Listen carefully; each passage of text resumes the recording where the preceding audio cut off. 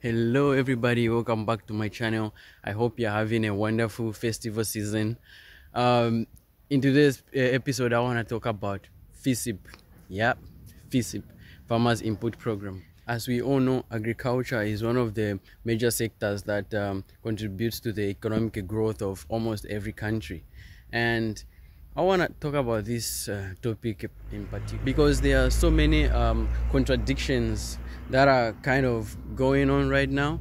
As we saw in the president's press briefing, he talked about agriculture, he talks about FISIP, but there's something I'm not satisfied with because there's a certain topic I expected the president to talk about when he mentioned FISIP, but unfortunately he didn't talk about it. And to make you understand what I'm trying to say here, first let's watch the president's press briefing where he talked about FISIP. I'm going to explain later what I'm trying to say.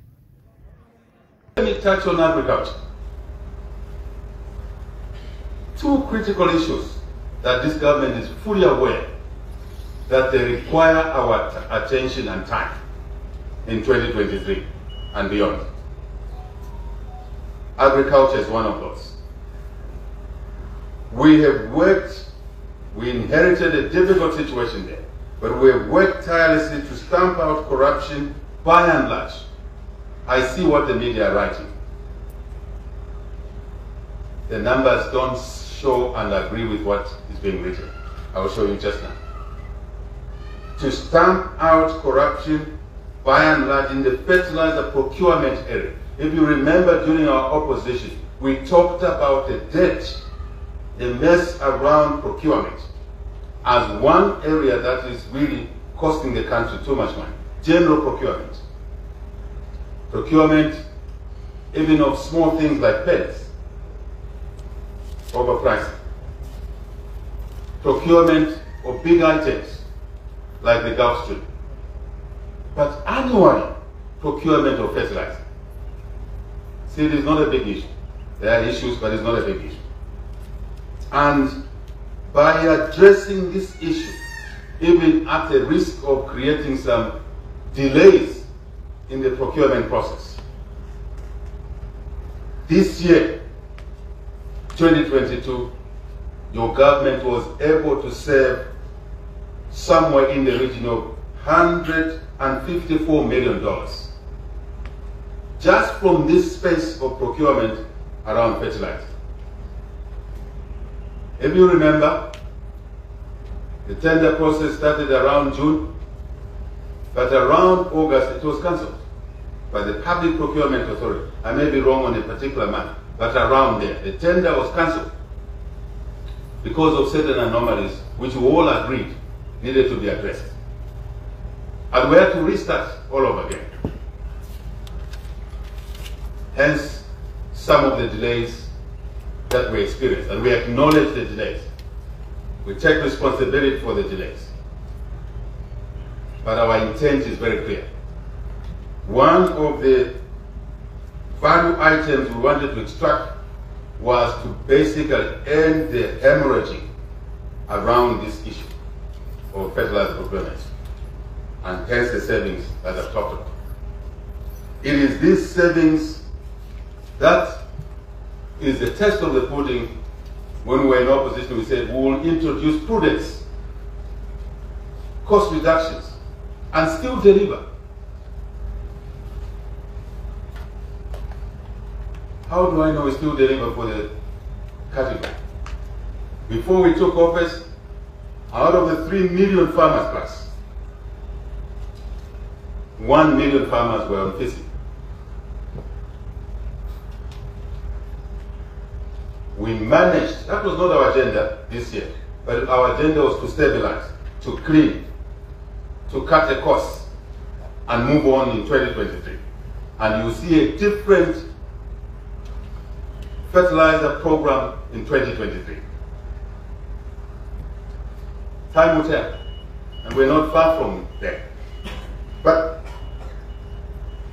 this promise of prudence needed to start with the big lines So the president talked about corruption during the procurement of fertilizer and other stuff, yeah, which is one of the things that people suspected in a long time, and it was good that they addressed that issue.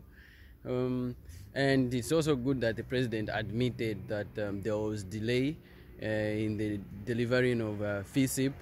It's really good that he acknowledged that, and the government takes full responsibility for that.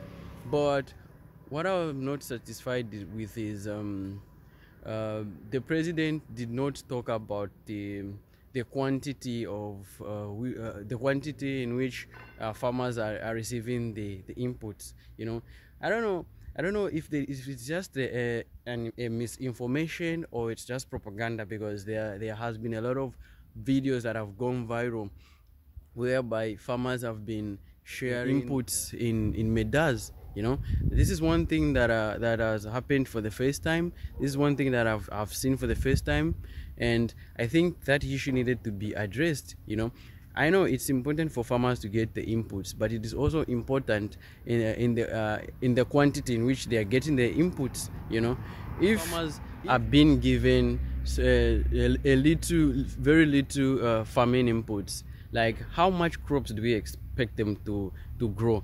How do we expect to develop the agriculture sector? How much food do we expect that we're gonna harvest next season?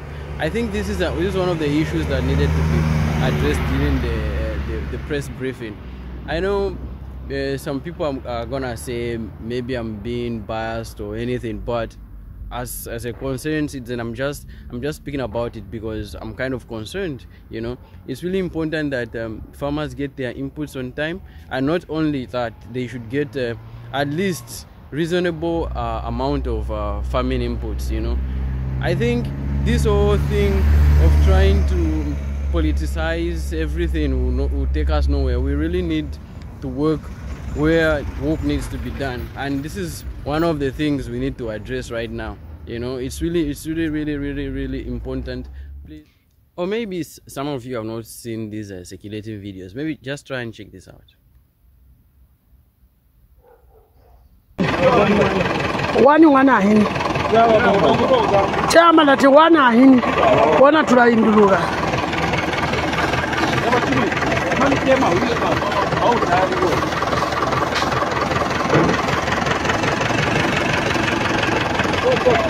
cooperative iyi nga abantu bali 31 ono tusharinga mbuto tusaka tubawo lati 7 ino tulasharinga omo mugatiba.